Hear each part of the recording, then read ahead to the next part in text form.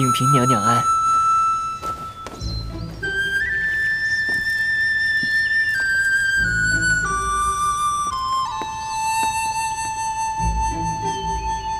影嫔娘娘，您到了。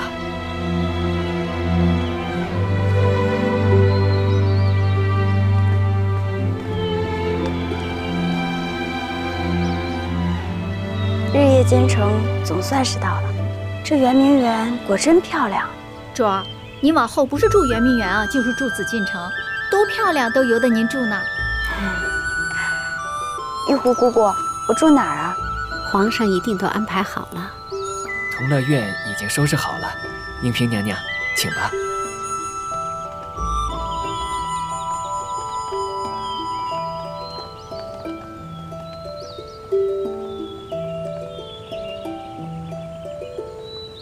这草原上伺候的人够多了，跟宫里一比啊，还是少。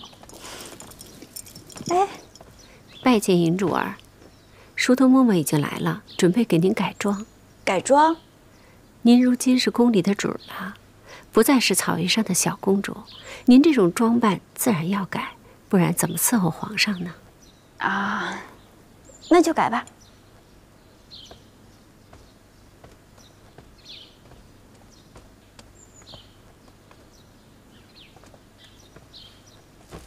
咱们满人的规矩得梳小两把头，扎燕尾。您进了宫，规矩可都得改。改吧。主儿，那儿，哎，别说话，别说话。嘿，哎呀，主儿，扇子铺高一些。站那。那有一只。哎，又飞了。这蝴蝶可真大，真好看。看来父王是诓我的。都说宫里闷得慌，我不觉得呀，我觉得好玩的紧呢。快帮我找找。哎，这儿哎呢。呦，哎呦，这是哪位主啊？冲撞了皇上，还不请安？皇上，你是皇上？哼，你认识朕？在画里见过，本人比画上好看。画里的人不会笑，冷冰冰的。哎呦，这位主，可不能言语冒犯啊！你是新入宫的巴林是吧？是。主，快请安，给皇上请安。好，影嫔，看来朕的封号没错，果真是天真聪颖，人也生得娇俏。好，陪朕走走。是。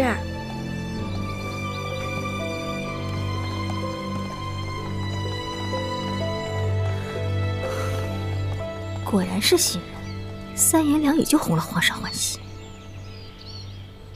主儿，您别急。本宫能急什么呀？都这样了，本宫一定要等到机会重新来过。皇上昨夜还是歇在影嫔那儿了。是，自从皇上那日偶遇了影嫔，便喜欢她不得了。影嫔性子天真烂漫，得皇上宠爱也是情理之中。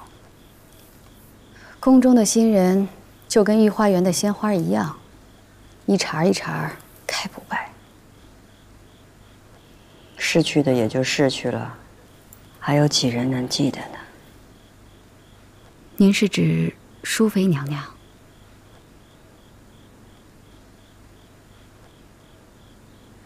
娘娘，皇上过几日要到木兰围场秋闲，您得想好了挑什么人过去伺候。本宫刚出月子不久，就让影嫔和客嫔去吧。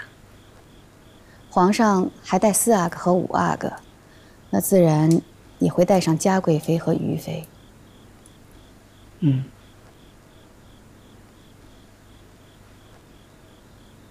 娘娘，有件事，奴婢不得不说，还望娘娘宽恕奴婢失言之罪。你说便是。咱们12阿哥是嫡子，但到底年幼。眼下皇上最喜欢的是4阿哥，奴婢想，嘉贵妃是不安分的，又有御史这个靠山，怕是想替四阿哥谋夺太子之位，也未可知。嘉贵妃是一向有这个心思的。除了四阿哥，皇上还喜欢五阿哥。若皇上动了立长的心思，自然是选五阿哥比选四阿哥好。可即便是五阿哥养在娘娘膝下过，恕奴婢说句不知轻重的话，五阿哥到底不是从您肚子里出来的，再好再孝顺，也是隔了层肚皮的。容妃，自永基出生以来，本宫这心里颠来倒去的想了许多次。永基虽然是嫡子，但他还小，一切也未可知。若永琪贤能有担当，立他为储君也是好事。永基呢，将来做一个尊贵的王爷，也不错。娘娘真这样想？你我之间没有虚言。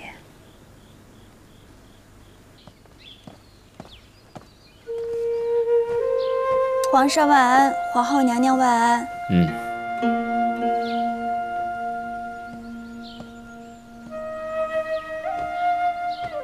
臣妾巴林氏叩见皇后娘娘。果然相貌颜好。谢皇后娘娘夸奖。起来吧。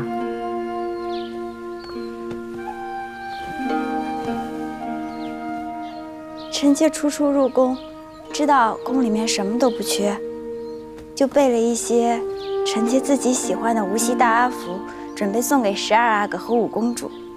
这大阿服虽不金贵，却是臣妾的父王千里迢迢弄来，臣妾收了许久的，希望皇后娘娘和12阿哥5公主不要嫌弃。留了这么久的东西都可以送给12阿哥和5公主，这份心思怎会不金贵？本宫替12阿哥5公主谢过你。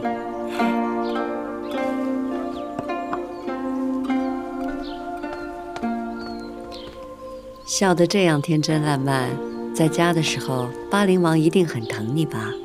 皇后娘娘说的极对，臣妾的父王有好几个儿子，却只有臣妾一个女儿，父王最疼我了，还总是说希望臣妾可以做一只女罗，一辈子依托他就好了。朕呐，也喜欢女罗的婉顺，不过朕更希望景嗣像玫瑰一样，带刺却不易攀折。景嗣还那么小，皇上就说这些，到底是阿玛疼女儿啊？